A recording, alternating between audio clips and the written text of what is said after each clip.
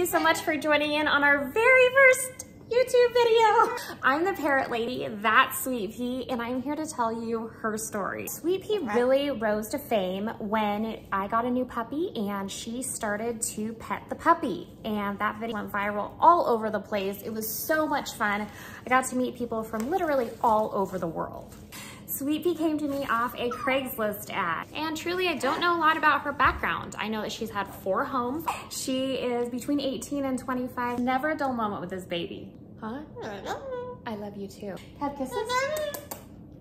I love you back. She is a chronic feather plucker. We work on that. When I first got her, as you probably have seen, she barely had any feathers. So we're definitely trying to figure that out. I can say though, Sweet Pea's come a long way. She's got feathers under her little wings right now. We're really trying to, get those to grow back and doing the best that we possibly can with her. A couple really fun facts about Sweet Pea. She hates butterflies. Whenever she sees a dog, she tries to pet it, don't you?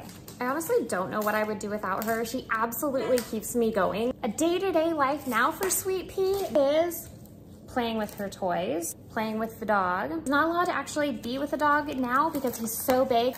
So they do stay separated, but they see each other between the glass, which is kind of sad.